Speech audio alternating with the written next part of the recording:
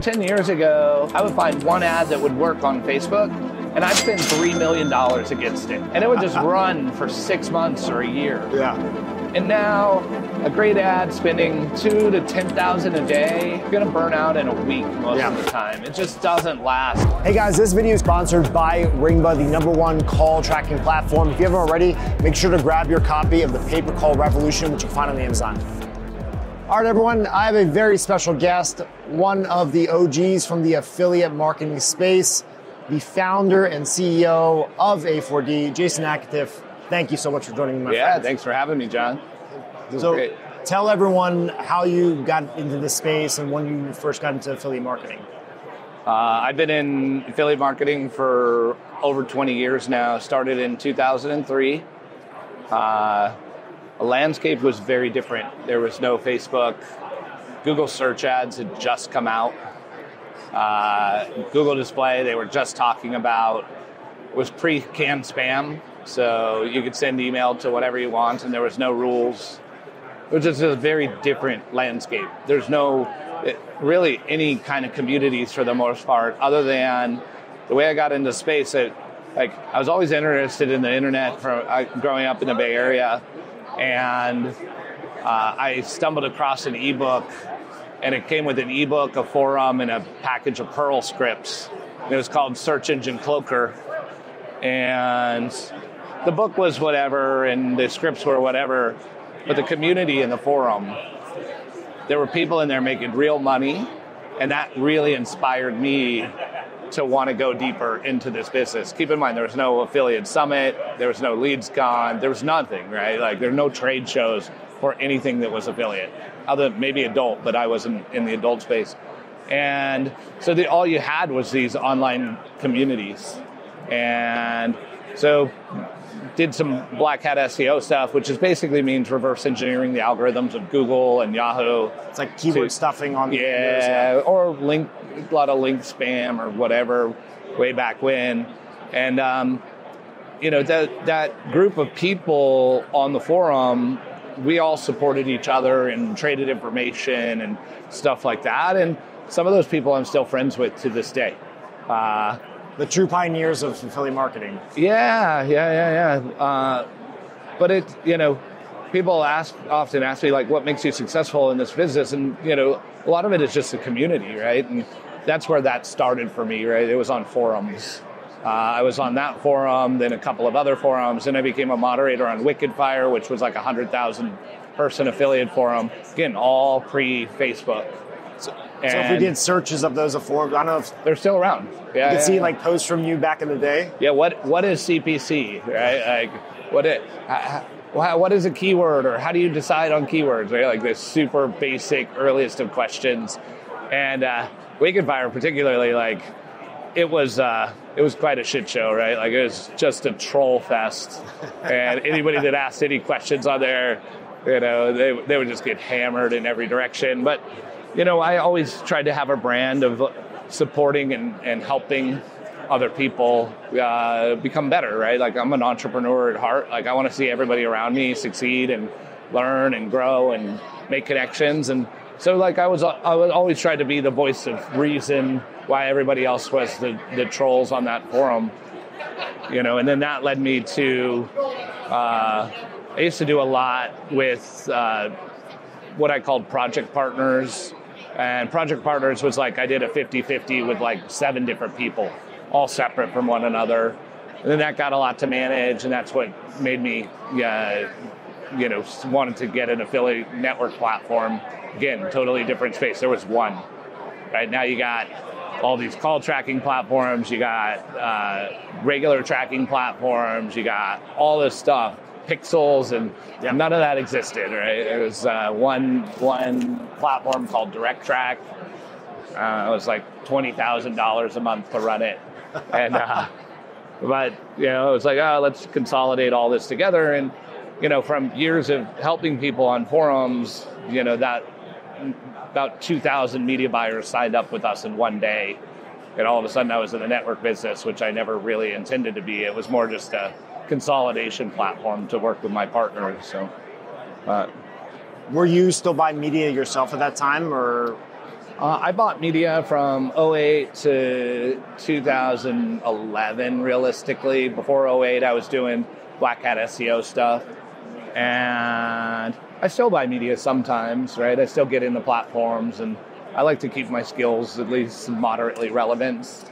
I still very much keep really close tabs on changes to the platforms, how the algorithms are working. I think we run a team of media buyers and a team of creatives in a company, and there's so much in the trenches all the time. So, I'm always trying to get information from my network and other places on what's working and bring it back to them, because so often whenever you're just turning the crank every day, you lose sight of some of that stuff and how the algorithms are changing and how creative it changes or what you're doing there. So, but I still buy sometimes. Probably, I don't know. Last thing I bought at scale was like $100,000 a month on YouTube for e-commerce maybe 2 years ago. Yeah. And then I just was, I bought quite a bit on Twitter. It was 50,000 total, but for Twitter, that's hard, at least for me. And that was probably 6 months ago. So I'll go tweak I want to go play with a Newsbreak platform that's out and start doing some stuff on there and just see how it works. Yeah. Kind of prove it up and then give it to the team to run with. So you have an interesting perspective of obviously seeing affiliate traffic side, but then also a really successful internal side. What are the different patterns or insights you get from the affiliate versus the internal? Internal is a machine. It's all about throughput, systems, testing. They're not quite as hacky, right? And there's a certain degree of fear as a media buyer, right? You're making 80 or 1,000 a year, 100,000 a year, whatever the number is, and you're spending 10,000 a day or 20,000 a day, right? There's an inherent challenge or struggle between that. It's like a mindset almost. Mental thing. That's not to say that those people couldn't spend a lot more. They're good media buyers. But I think there's some level of inherent fear and risk-taking in media buying. And, I think us as a company, we're like, hey, don't lose too much money, right? That's inherent. So I think you want, as your media buyers, you want them to be kind of competitive risk-takers, but you don't want them to really be gamblers. And when I look at an affiliate as well, affiliates typically bucket into a handful of things that make them amazing. You've got your person that knows nothing about development and is terrible with numbers, but they're amazing with creative. And you ask them how do you buy? They're just I don't know. I just set it up on the CBO. Yeah, the Chad method. I set it up on a CBO. I make some badass creatives. I look at some CTRs, and if it's good, I go all in, right? And sometimes it works and sometimes it doesn't. I know some publishers that are they're so far along in their career, single guys that are I don't know, I'm going to spend $20,000 on this placement buy for one day. I think it's going to work. Right, and that takes a certain degree, right? So, in this game too, you've got this statistical significance thing, right? So it's oh, I spent this amount of money, it didn't work, I'm going to pull back. But if you look at it from a truly mathematical, statistical analysis standpoint, maybe you need to spend 10 times as much money because you're still within the tolerances of statistical significance to have it way underperform. Yeah. Right. And that's, we do a lot in tort, and leads in tort are $100 to $500, and so realistically to test something, you probably need to spend $20,000 just to test. To really test it. Yeah. And that's a creative and an audience, right? And so you can get really knee-jerky in that stuff. So number one, you've got that great creative person. Then, and these people exist less and less with AI, But then you've got that hacker. And the hacker is really good at figuring out bidding strategies and the algorithms. Sometimes those hackery people are great at finding other niche, unknown traffic sources that are super profitable for them. But they're very hackery in their mindset. Back in the olden days, was things like, hey, there was a kind of, I don't even know if it still exists, but like on Taboola, like if you bid $30 a click at 12 o'clock in the morning, right, that would put you in first place in the auction. Little gaps in the algorithm. And then you pull your bid down, right, and then you make it back to the normal, but you'd be at spot one in an auction for the day, right? Like all kinds of like nuanced hacks to make things work. And a lot of times, like I was just talking with Brooks from pinktree.com the other day. We were talking about like anybody can get a handful of debt buyers on the back end of a debt offer and stand up a debt offer. Like it's fairly trivial thing at this point, right? Like anybody can do it, but you're not going to make money, right? It's all those kind of nuanced data monetization stuff, how you ask the questions on the page, what order you ask the questions on the page, if you put a phone number on the page or not, right? Like there's thousands and thousands of nuanced, hacky things and it's typically lots of testing, but then it's like, these three things is what made that whole deal work, right? And so you got these like hacker-minded people that are constantly testing and tinkering and tweaking. And then you've got like the other group of people is just really good pattern recognition analyst type people where, they might come in and they'd look at all of my media buyers running and they'd find some pattern and then they'd go and they implement that pattern and it would just scale, right? I've seen these people be extremely successful, and very rarely does a creative person, a hacker, right? So the more that you can build up those different skills that cross over or find a partner that, complements those skills, the higher probability that's the one that usually wins big. Yeah. It's going to be the high, almost like a hybrid of both. Somebody that's amazing at creative, and then you got this hacker that's figuring out the algorithms and understanding, how to capitalize. Because it's like, maybe you make, if you're great at creative, maybe you make 20% margin or 15% margin. But if you marry that with like a really good buyer that like is finding nuances in the data, maybe that number is 40%, right? And you pair those two, or 60% if you pair those two together. And then I guess there's a fourth, and this one can kind of go across them all, like who's networked in the most and has the most contacts and relationships, because there's everybody in this room knows something, right? And then if it's their secret sauce, do they want to share it with you? It's not a conversation. I mean, what have you ever done for them? Yeah. Right? Like, it's part of my thought process and methodology of this industry. It's like, I just help everybody all the time, and I give away as much help and information as I possibly can. Because you never know how it's going to come back, and it's not like tit for tat, or it's just like putting good out there with people you feel you can trust and aren't going to go put it all over the internet and tell every single person they run into, so you lose your competitive advantage. And it's you build up this network of, hey, I found out this thing, right? And all of a sudden, when you find a good group of people that are good at figuring that stuff out, or they have good relations, there's almost like this information trade that happens in the business. It's like another lever applied on top, right? And you could be weaker in maybe the creative department or the data department, but have that relationship advantage and insight and connections. And I guess one other piece in there is just like market research. Like, I probably still spend for the last 20 years looking at ads a half an hour a day. I don't know why, I just enjoy it, right? I'm like looking at an ad, trying to understand how it's performing, trying to understand the landing page, what is the user journey? If I were to like model this out, what do I think that analytics and KPIs are for that user journey? So I think all those things kind of play together, and then the more you become better at each of them, like the more you can be successful. Out of all those archetypes, what would you say is your strongest and then is your weakest?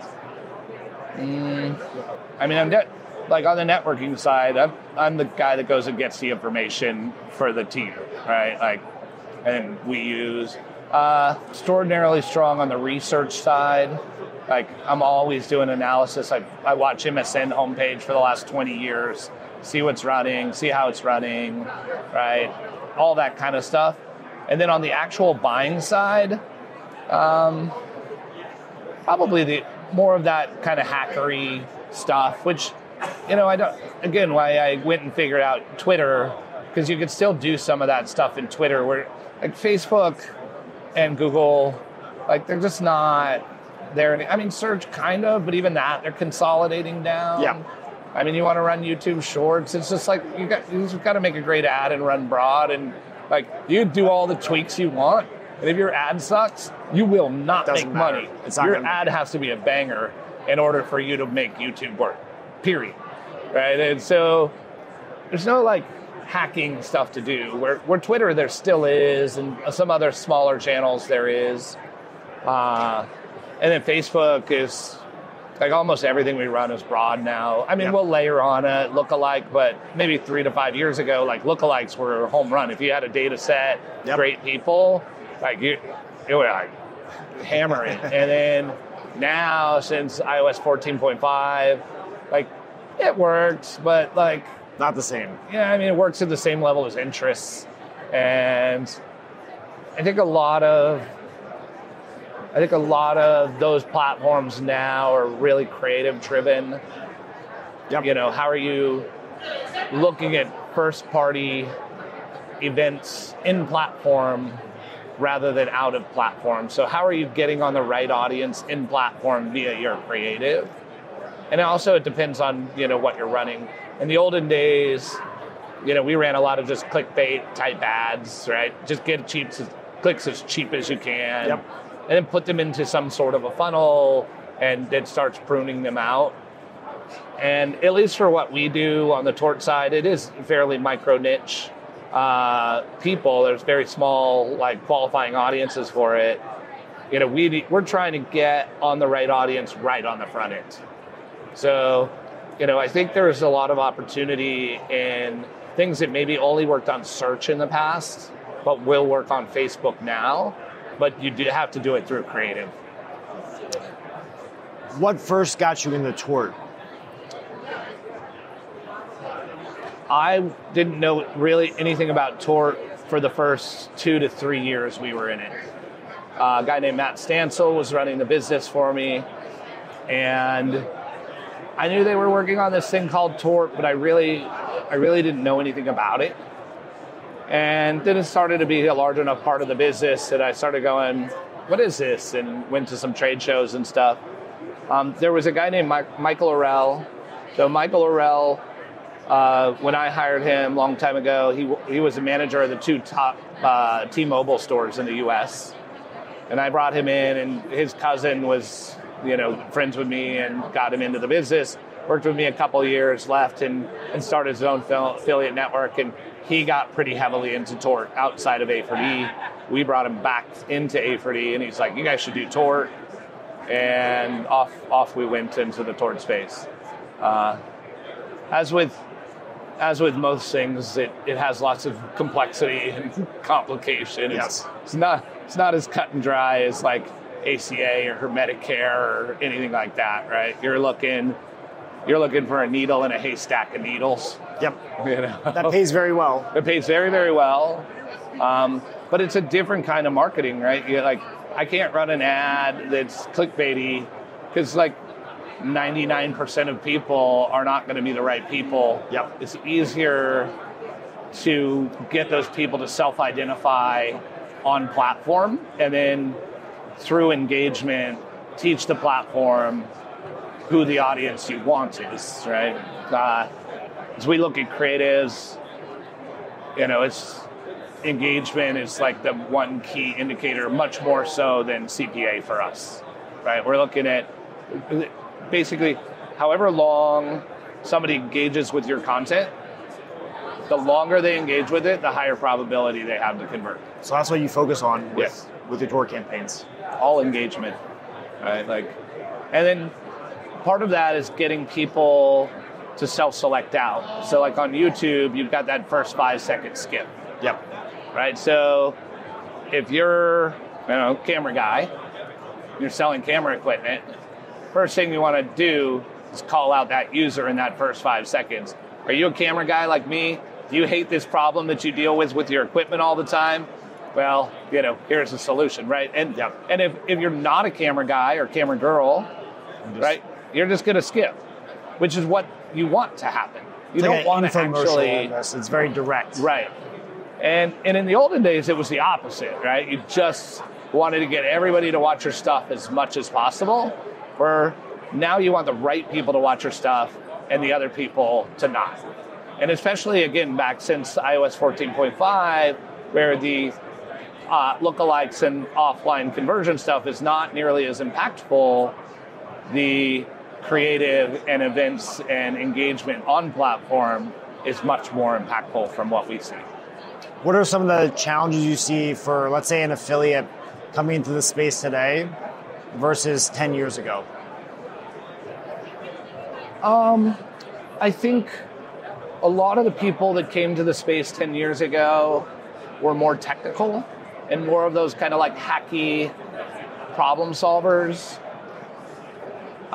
It was easier to find margin.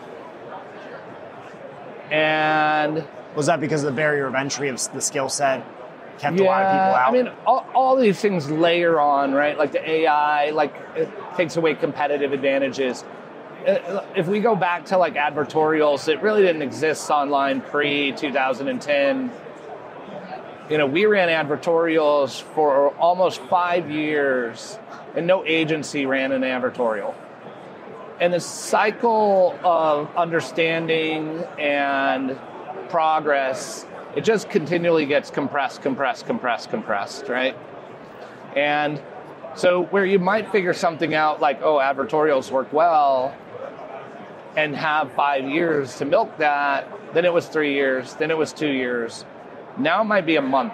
It's like attention spans. It's just everything moves fast. People are more educated.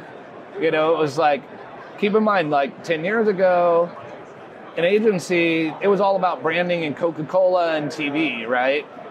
And so they're like, what is this kind of like hacky advertorial thing, right? Or we look at UGC now and all the big brands are doing it, but like in the beginning, they're like, we only want professional actors that represent our brand well. And it took them a long time to figure these things out. But, as they've figured those things out, they've become more progressive into whatever else is evolving. And so that just like narrows your window of time on stuff to have those competitive advantages things. The other thing I think is, especially on channels like Facebook and YouTube, there's such a demand for creative. Where 10 years ago, I would find one ad that would work on Facebook, and I'd spend $3 million against it. And it would just run for 6 months or a year. Yeah. And now, a great ad spending $2,000 to $10,000 a day, it's going to burn out in a week most of the time. It just doesn't last. So you have to have this creative production engine. I follow this girl, works at like a agency. They spend about $100 million a year on D2C, like Shopify store brands. And her whole thing is like, we have brands come to us all the time and they're like, I try and scale, but my ROAS, my return on ad spend goes down. And she's like, how many ads are you making? And they're like, 3 a week. And they're like, how much do you want? What number do you want to be at for your company? Well, we want to be at $2 million a month in revenue through this channel. And it's like, cool, you're going to need 75 creatives a week in order to build that and sustain that. And that's unique, not variations of one. Yeah. And sometimes variations, like a blend, probably 30% totally new. Images mixed with video. Everything. Like everything blended together, but she's just like, you just need this creative throughput And then you got to have the stomach, and you got to, as you build up this creative throughput, you've got to have enough running in order to test all that creative as well. Because you can't just take 75 creatives and throw it in next week. Yeah. You're going to lose a ton of money. So you got to build up. But like, as you're building up, you just got to build more and more and more and more creative. And as an affiliate, like I'm in Photoshop making 3 ads a week that I think are going to be bangers, and one of them hits, and I got a payday, and it's not real anymore. Yeah. And so I think that's gotten much, much harder. If I had to, speak directly to it. But the trade-off has been ease of access, AI, technology, talent you can source creatives from, in this example, right? Yeah, I mean, the infrastructure and the broadness of the industry has just gotten much wider, right? It's like if you go back 20 years ago, there were no trade shows, there were way less merchants, there was no tracking platforms. On my blog, 15 years ago, I wrote what was the original tracker in PHP, because I couldn't track anything. Yeah. And then they took that and they made tracking 202 kind of out of that concept, and then that spawned volume and whatever else. And but none of that stuff existed. So to write a tracking platform in PHP, you had a competitive advantage nobody else had access to. Right? Where now you got 100 tracking platforms in this room. Yeah. And there's no competitive, and their biggest motivation is to actually put more people on their platform to create more competition for the people that are doing the work. So you're ultimately cannibalizing yourself by using those platforms, but the ease of use is there, right? It's like this. It's a trade-off. Crazy trade-off. This is the nature of the industry in some way too, though, right? It is. So, what, and this has always happened in the affiliate world. We don't play in this world anymore. Back in 2010, we were involved with a Federal Trade Commission lawsuit. So we run really compliant and stuff like that. But what ends up happening now, because you can't get competitive advantages the other ways, you got 20-year-old kids that will run any kind of ad and make any type of claim. Yeah. It's always been that way to a certain degree, but now, there's people doing $20 million a year running super uncompliant stuff out there. We don't touch any of it. I see it running all the time. Yeah, same. And that's the only way they can find a competitive advantage, right? Doing uncompliant shit. So it's definitely gotten harder in that sense, in my opinion. So if you had to start over today as an affiliate, what would you do to set yourself up not just to make money today, but to make money in 3 years from now? Copywriting. And if I had to say what one great skill set, or who would I partner with, really great copywriters, because to me that's the how do you run something that has the same impact as an uncompliant ad, but do it compliantly, right? That's the magic of a great copywriter. And to me, that's probably one of the largest skill set differentiators that I see in the space, right? That, or the other thing is capturing your own data, monetizing your own data, squeezing every dollar you can out of stuff. I think as things get harder, you need to find other revenue in places maybe you didn't care about it before. I'm seeing a lot of big affiliates doing that. Yeah. That's been the majority of the select few that are at the highest level that I personally know in this room. Yeah. They're finding ways to compliantly monetize data. Well, if they're making 20% more than you are, they're going to win. Always. Every time. So, these things are hard. Because, it's not like you're in your basement and making some Photoshop ads and throwing them up on Facebook. Yeah. It's just not that way anymore. And the big traffic sources, like your Yahoos or your Tabulas, or these places were unbastardized and unoptimized for many years, right? And now you've got like search arm guys running on Taboola that have technology that are spending $500,000 a day bidding, it's just the level of what it takes to compete on those platforms. It's gotten extraordinarily hard. What are some other ways you could see someone starting out find or create competitive advantages?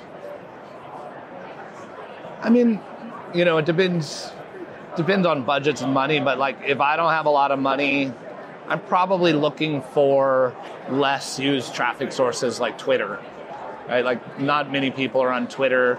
They have a decent amount of traffic. You can buy there pretty easily as far as like ad approval process and dealing with all that. They don't take down your accounts. Yep. Like just ease of buying. Like if I was able to get up, get live, get conversions happening in like 24 hours. And granted, I know how to do this stuff. Yeah. But I think for somebody to make that a success on Facebook is way harder at this stage. Yep. What about other markets? Like taking the concept of... outside of US? Yeah. Yeah, I mean, I did that back in 2012 with Gary McNally. There was a bunch of supplement stuff running in the US, and we took the same model and took it to Brazil. And here we were running at 30% margins. Brazil, we were running at 300% margins. And I think for e-commerce, it's easier. There's a lot of infrastructure and stuff to handle that in leads. Yeah, it's actually very hard. Depending on the country. Yeah, leads is very hard. We have vendors in UK, but then you've got to deal with like GDPR laws and just the complexity of it all. If somebody's interested in international markets, I think the affiliate world shows are phenomenal, right? Like I was just speaking in Dubai. There's 6,000 attendees from all over the world. So, the UAE and all those markets are available. And I do think there's good opportunity there. Like the U.S. is just so competitive, right? It's like... That's also the biggest, right? One of the best what's interesting is you go to Dubai, 50% of those people are running in the U.S., right? Because we got 300 million people. We got, per capita is one of the highest in the world. So we all speak one language. Yep. Right? You go to Europe, you got all different jurisdictions, all different laws, all different languages. And then it's like, oh, I figured out Italy. Well, it's a tiny little market. Yes, if you're a small guy and you want to do $500 a day or $1,000 a day, sure, that's interesting. But for me, unless I can do $1 million a month in something, it's not even at all interesting. I won't even look at it at this point, right? Because it's just a distraction. It takes the same amount of work to figure out $1 million a month thing out that it does to do a $50,000 a month thing, right? I mean, all that to say, I think international markets are great. They have complexity on complexity, right? You might be getting cheaper traffic, but it's not a net positive and scale. Go try and find a life insurance offer in Hungary, right? Might exist, or you might have to make it, which creates much more complexity. So you're starting a company, right? And there is people over there that are good at that stuff, right? They run in the U.S. market. They run in those markets as well. I think the laws and compliance in other countries are more relaxed. So maybe something that's uncompliant here is compliant in some other country. I don't know the laws as a U.S. citizen, what laws you need to adhere to. So I'm no attorney that can speak to that. Yeah. If anybody's going to take U.S. stuff that's uncompliant and run it somebody else, we should get some legal. Don't listen to this video. Yeah. What are you most excited about in the affiliate space today?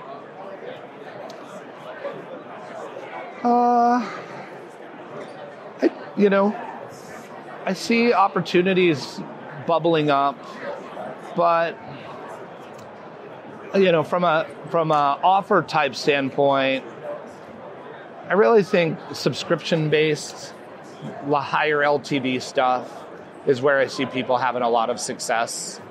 And whether that's a SaaS product or something like a Rise coffee, mushroom coffee, or whatever, right? Any kind of subscription-based consumable that people like. Typically higher dollar. I don't like your $7 or $9 toothpaste. Yeah. What can you sell for $60 on a subscription? That stuff's super interesting, and maybe you can figure out how to deliver a great product, have a 15 to 24 month retention on that. Then you can pay $300 to acquire a customer, and then you could really win in the auction-based marketplace. And sell, do an exit at some point, maybe with that as well. I had a brand we built called Boundary, grew it to 40 million. It was emergency light bulbs and various lighting products.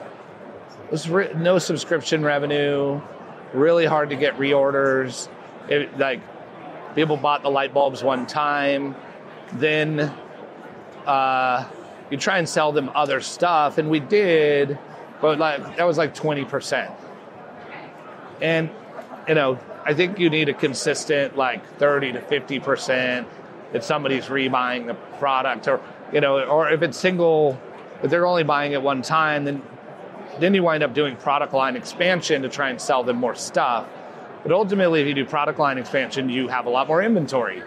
And once you have a lot more inventory, it sucks a lot more cash, right? And so I think the subscription-based stuff is interesting. So would you predict that we'll see more affiliates cut their teeth in this space to learn the acquisition game and then move into actually launching their own offers and companies outside of this space? I think they always do. Naturally. Affiliates have one of three paths. Number one, they're I just like being an affiliate. I make, $500,000 a year, $1 million a year as an affiliate. I don't have any employees. I just do my thing, right? I know a handful of those guys. They work with us for years. Then you got I'm going to create a service for the industry, right? Track Drive, Ringba, right? Adam was a affiliate, right? The Call Gurus, I'm sure they were affiliates, right? It's I'm going to build a company, and I did the same thing, right? Yeah. Started as an affiliate, and so they do that. Or the other thing that they do is they go build an offer or products. Now with all this acquisition knowledge, they go figure out how to do that. And, or they wind up in some corporate marketing job, which I actually know a lot that do that as well, right? And some of the skill sets and knowledge that you gain as an affiliate, right? In corporate America, people just don't have this. So I often see people that came through the affiliate world accelerate into companies. So again, back to the mass tort space, head of marketing for a handful of businesses in the market fit, it all came through the affiliate world, right? Because they understand all the things from analytics to creatives and how it works together and how to drive a real customer versus this branding BS. Branding stuff. And so, but it just depends on what somebody wants their journey to be, right? And different things for different people. I used to always think, as an entrepreneur, I used to think, well, everybody should be like me. And I think I'm much more, now that I'm old, I'm like, what do you want your life to look like? What is amazing for you? And it's building a software company is very hard, right? Developers and handling all that, and then bringing on customers and dealing with customers, and then the support around it. And I guess it's a whole different kind of hard. But once you get it going, it's great. But running media and trying to make offers work is another kind of hard, right? Yeah. You're basically gambling every single day. Right? And you're let's go, new ads, these are going to crush, right? Yeah.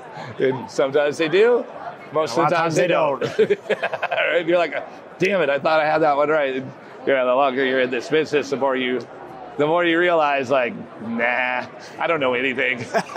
I just make shit and put it up. And sometimes it works. And it's just like have enough confidence to keep pushing forward and know you're going to hit it at some point in time. You've met a lot of people, obviously, over the last a lot of different people over the last 2 decades in the space. Do you, in your opinion, do enough people look at themselves and ask what they really want and what they're actually good at? Or do you think the mass majority just locks in and sticks with something whether or not it's what they in reality should be doing? I think most people are not self-reflective, just period, not in this space, just in the world, right? Like, I think one thing that makes a lot of the great people great is, they can be honest at what they're good at and what they're bad at and self-reflect and go through a process and go, what could I have done better? What could I have done different? Rather than, oh, I screwed up, right? Yeah. And going through that process. But I think most people get into the space as they meet a guy or a girl who's making money and they just start doing that thing, right? Yeah. That was me, right? I was on this forum. There were these people making money. They told me what they did. I didn't think about what I'm good at or like any of that, right? And I think that's as you further along and mature in your journey. I was 29 when I started in the business. I'm 49 now. So it's, I'm a lot more self-reflective. I'm also a lot more beat up, right? I've had a lot of failures over the years, stuff I've tried or things I've built or stuff I've dumped money into. But that's also what keeps me interested in enjoyable in the space. But I don't think most people think about that at all. I don't think most people think about self-reflection. Yeah. For the most part. I think one of the most powerful things people can do is get a journal and ask themselves an open-ended question every night. Like, what do I want my life to look like in 5 years? If I had this thing, what would it do for me? If I was or what sucked about today? What could I have done better today? And journal that stuff and, get into a habit. I don't journal anymore, but I'm very much always in a habit of self-reflection. And I really think that's just one of the most powerful patterns and traits that somebody can have. And a lot of us that are been around and do this thing for a long time, that are pretty good at it, we all do this inherently, but I think most of us don't understand that that's what we're even doing. What are you proudest about having accomplished over the last 20 years?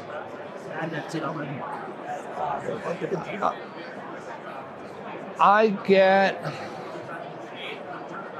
really happy when I see people that have come through working with me or interacting with me being successful in this space or other spaces, right? It makes me proud because, my whole thing is I want to help people. I want to make people successful. If I make enough to other people be successful, I believe, it'll come back to me in one way or another, right? And teaching, what do they say? The learning process, the ultimate is teaching, right? And so teaching people some stuff, that also makes you better at it, right? And then you have people to, so, when I call a company, big company that does $1 billion a year, and the CMO was an affiliate of ours, or I had this the other day, I got on with an agency, Ralph Burns from Tier 11, he runs the Perpetual Traffic podcast, he owns Tier 11 agency. He's like, dude, I started with you as a dating affiliate. I've been listening to this guy's podcast for 5 years. It's the best podcast in the space, in my opinion, talking about marketing strategies and tactics, all DR. And I've been listening to this guy, and I was like, oh, we need to do some Google stuff. Why don't we try using them? Get on the phone. He's like, oh, no, you don't remember me, but here's this journey. And the reason I own Tier 11 and the reason, I have this podcast is because you helped me as an affiliate starting out in dating, right? And that's so cool. That shit just warms my heart, right? The money's great and whatever, but that stuff is so much more impactful to me. Fills the cup. And rewarding, and it sucks when you lose an employee and they were a great employee and you did something on your part that you could have done better to retain them. But you see them be successful, right? And you're like, they came through A4D doors. So right? it feels good. Yeah, it makes me proud of people that, engage with us. That's probably the biggest thing for me that I'm proud of. What are some things you'd like to accomplish in the next 10 to 20 years?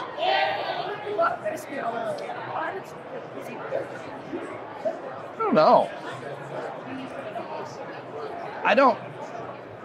I'm not like a big goal setter. I think, you watch a lot of the personal development. That doesn't mean I don't set any goals. Like I'm setting constant goals with myself.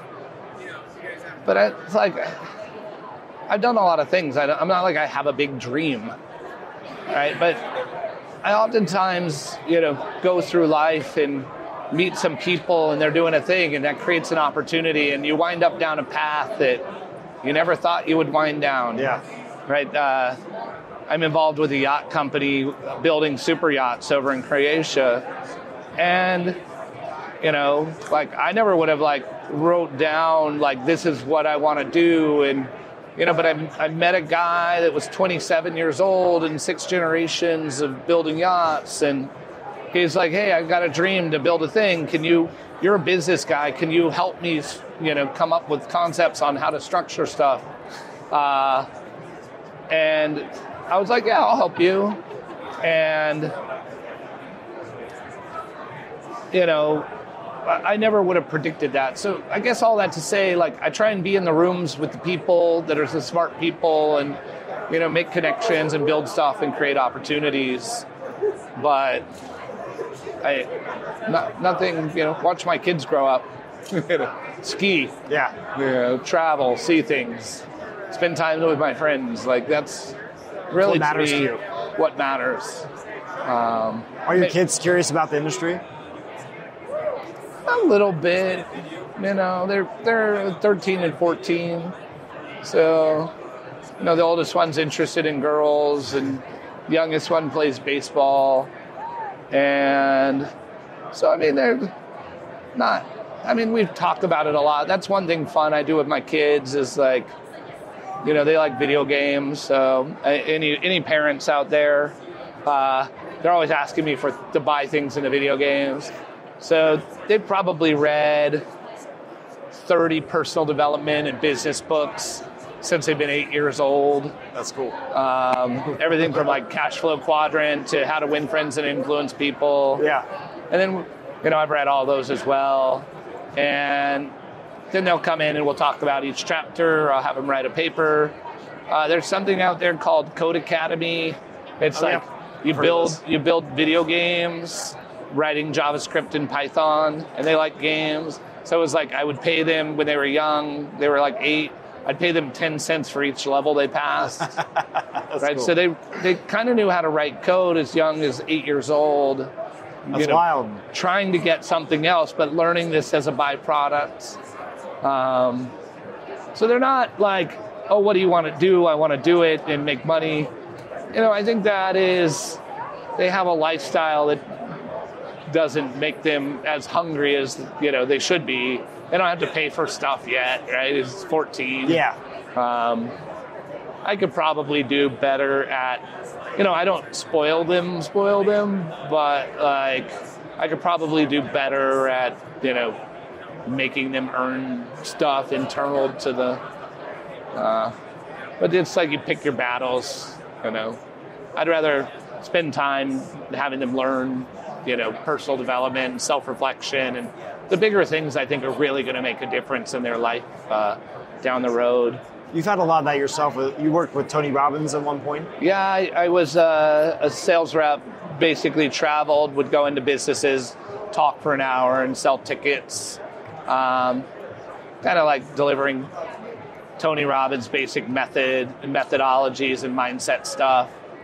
And I am a big believer in that. I'm not you got your cultist guru, evangelist type. That's not me, but I do believe in his methodologies. like Tony's, is all based on NLP. NLP says we're basically biologic computers running programs. Yep. And, you don't even realize the programs that you're running most of the time.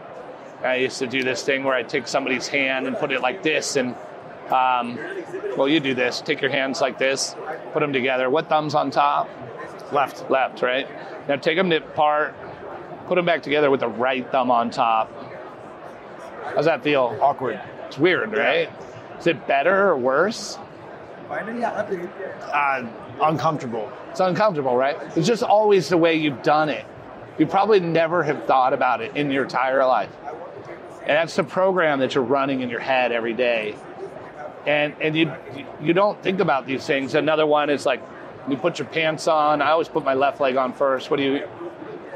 Left leg. Left leg first, right? It's like 50-50. Yeah. But again, something you've never thought about. Tomorrow morning, you're going to wake up, you're going to put your pants on, and you're going to go, let me try and put my right leg on.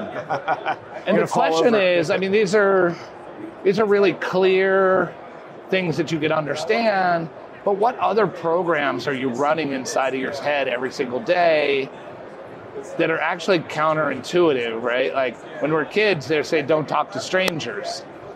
And then they say, go do sales, which is all about talk to strangers. But you're running this program in your head.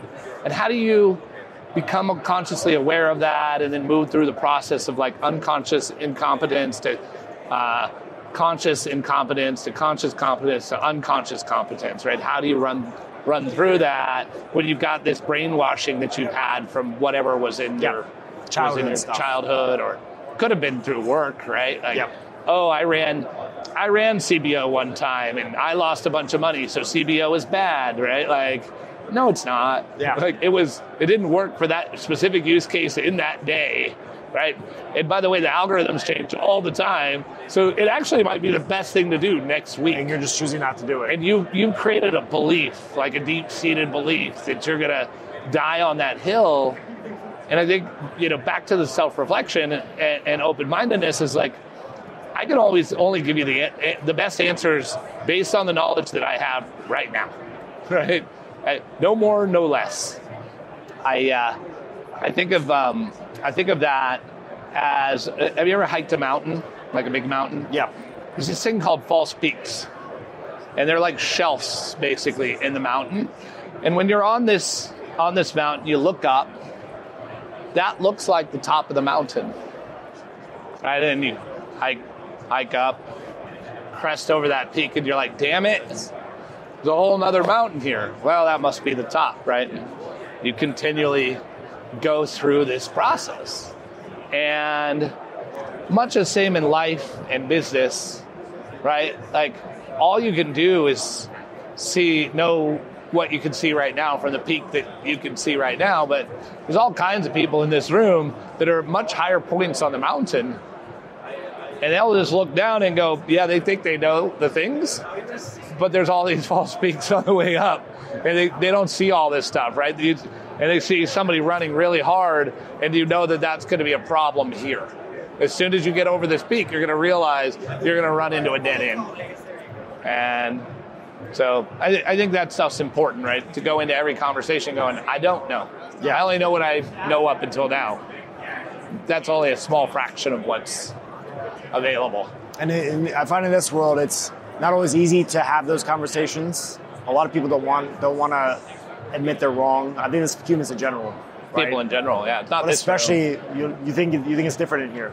No, I think it's the same everywhere. Yeah. Right? People have egos or, it's defensiveness, or some people that show up and they tell me how great they are.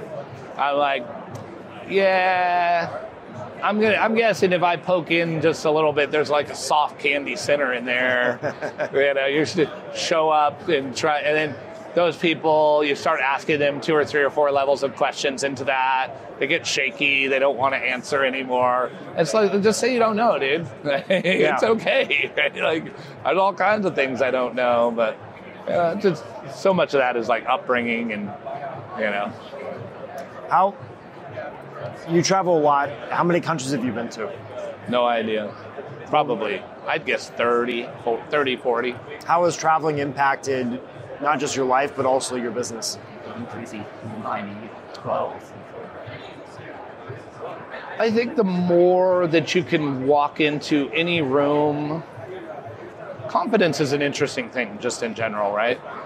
I think the more difficult situations you put yourself in, the harder things you can do, right? The bigger businesses you can build, right? You build a small one, you fail at it, you succeed at it. Maybe you fail at 10 of them and then you succeed at one. And you do that self-reflection process and those learnings. And that builds more and more confidence over time to do bigger and bigger things, take bigger and bigger risks. And I think the same is true with travel. Like, show up in a country. The most difficult country for me ever was Beijing. I flew into Beijing. And, for the most part, up until then, I'd flown all to countries that had Latin-based languages. Yeah. So, I could be like, oh, here's where we're going to go. They'd understand the letters. And, I landed in Beijing, and I'd get in a taxi, and I'd try to talk to the guy. He's got no idea what I said. Nobody speaks English in Beijing at all. And I'm like, oh, shoot. I got to get to the hotel. How am I going to make this happen, right? And it's just like, and depending on who you are, how do you handle that situation in that moment? Do you call home and say, I don't know what to do? Right? And for me, I'm like, did I just instantly put on my problem-solving hat? And I'm like, does my phone, can I put it in Chinese language? Yeah, I can. So then I figured out, I'd search for the hotel in English, then I'd go in and I'd change the language to Chinese, and I could show him it, and it would be in Chinese. Oh, okay, yeah, I get it. But I think every time you go through, you're in a foreign country, nobody speaks the language, you've never been there before, you don't know how to get to point the guy anywhere, the more you deal with those situations in life, the more you can deal with those situations, I guess, right? And that's every day in business sometimes. Yeah, my goal is always to feel like I could show up to any conversation in any room and provide value and feel like I belong there, right? And I think the more, travel is some of that, right? Seeing different parts of the world and understanding how different cultures view the world or different religions view the world. Yeah. I've always been very curious about all that kind of stuff, right? When it comes to religion, is it, the Buddhists are right or the Catholics are right? I've done a lot of studying of all the different religions, and, maybe they're all right. Maybe none of them are right. Yeah. But just understanding the culture and why do people think those things. Perspective. Gives you so much more perspective, right? You can always tell somebody that hasn't left the country and is very nationalistic versus, when, in America as a country, I believe they want everybody to believe that we're the best place in the world and the rest of the world sucks. And the rest of the world's amazing. Right? I agree. Food in Europe, and culture in Europe, and architecture, Japan. and the story. Oh, in Tokyo. I just missed you there, in December. We almost crossed paths. Yeah. I'm just these places are amazing, and there's so many things to learn from them and experiences to be had that you just can't get here. And, so I think, people that are international, they're just more open-minded as a whole, right? That's why I like the affiliate world shows. Yeah. So you get to meet some super interesting people. Right? You're like, oh, all the Indians are scammers. And then you go to affiliate world and you talk to amazing media buyers that are doing better than the people I'm working with in the US, right? But it's, it's a natural tendency if you're I've never met any Indians from India, right?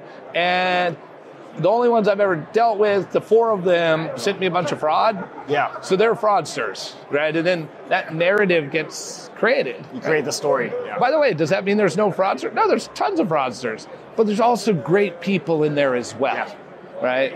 I think Nigeria, Nigeria and Africa is like progressing a lot on the digital side. Like it's probably the most digitally progressive area of Africa. Have you been? Like I haven't been. I was in Kenya last year, but Nigeria is known for like scams, right? Like, hey, we got money for you, right? Scams, yeah. So anybody in America, for the most part, that hasn't been to Africa or maybe isn't more international, they're like, oh, all Nigerians are scammers, right? But that's not real. Yeah. And I think that traveling around the world gives you that different perspective for that. Have you lived outside the U.S. before? Never have, no. I've lived in Miami, New York, Hartford, Connecticut a little bit, Denver a little bit, San Diego and Bay Area. You've seen the stretches of the extremes within the U.S. But within the U.S., yeah. It gets interesting when, like I moved to Colombia in August, and it's you almost forget what's happened in the U.S. And it gives you this. It reminds you of the perspective of the U.S. is not the center of the world. It's great. It's a great option, right? Yeah. But it's very refreshing for at least for some time to just see it and hear it from a different lens. Yeah. It's always one of the things that's weird to me is like I'll go to Europe and then like everything's going on in Europe and you're like there in the moment, part of that. And then you go home and almost to me it's like that's not happening anymore, but it's all still happening, right? Like you're not experiencing it. It's almost like you think it's not happening, but it is. It's just magnified and amplified when you're in it. When you're physically. In it, yeah. And that's all the world, right? Like so much happening in Thailand. There's so much happening in Japan. We don't even know about or think about. Like, so interesting. And it also a lot of times gives you different perspectives. Again, we're the U.S., myopic, nationalistic, but then you go see an amazing product in Tokyo and you're like, why don't we have this here, right? Like, it gives you, you just see different things and consume them and makes you more open-minded and just makes you realize you know less than you even thought you did. Which is so cool. The little that you thought you did, you know even less than that. Jason, what hope and advice do you have for the industry as a whole? Going forward into this next phase, TCPA, all the complications, the challenges. It's not really a hope, but to me, this industry, at least the doers in it, it breeds great people, and I think they'll always find a way. The new SEC 1-to-1 ruling stuff. Like I said, when I started, there was no canned spam. When canned spam came, it was like, nobody can email anymore, right? You're like, no, it doesn't work like that. We can, and then the industry figures it out. And I think the people that are like the core of this industry are really resourceful people. I have a constant hope that people will try and do things more compliantly. In marketing and everything is inherently in the gray, right? Like, and it's just like, is it in the black or is it like totally in the white branded campaign? But even that sometimes has problems, right? Like, and I think, where that line is and the bulk of what's going on in the industry, I do feel like we've made some progress, more towards the lighter gray. But then every once in a while, something comes around like ACA, and it goes heavy back into the black, right? Like, and I think that's the inherent opportunity seeker nature of the business, and a lot of the younger generation, the 20-somethings that I remember when I started in this business, like I didn't never talk to I didn't have any money to talk to an attorney. I was just trying to figure out how to make a dollar, right? And, as you progress and learn more stuff, you get legal advice and start to understand where those rules are. And so, my hope is always people come through that or whatever that is and figure out how to build bigger and better things compliantly, whether it's for this industry or other industries. I said it on stage many years ago. I think this business creates the best marketers in the world. You have to be good. Yeah. Like there's no room to just throw up ads and cross your, we do that, but Yeah. it's not sustainable, right? Yeah. Is there a quote or idea that you live by that you want to share? Something that served I'm a you? huge fan of Jim Rohn. Jim Rohn was Tony Robbins' mentor. And he said, work harder on yourself than you do in your job. And then that pairs with another quote of his that says, you're rewarded by the value you bring to the marketplace. So the more you self-reflect, the more you learn, the harder challenges you take on, the bigger things you build, the more value you bring to the marketplace, and inherently should be able to create businesses that make more money or partner with better people or whatever that is. So I really take that to heart. I think a lot of people that get into this business do it to chase money. And the money will come and the money will go. But the skill sets that you gain and who you become through the process of the journey and how you self-reflect on that and how you grow is really kind of my core operating principle. That's awesome. Yep. How can people connect with you? I'm on Instagram, Jason Akatiff, and Facebook, and Twitter, and all the things. You always just email me at jasona@a4d.com. Skype. I love to talk to people. I love smart people. I love it when somebody's like, I figured this thing out, but I don't know how to scale it. Like that's one of my favorite places to be. Yeah. Because that's really what I focus on now is how do we take something that's working and rather than do 100,000 a month, do 5 million a month. Mostly what I'm looking for and people to talk to. Awesome, man. Well, thank you for your time, brother. All right. Appreciate you. Yeah, so good to see you, John, always. See you guys next time.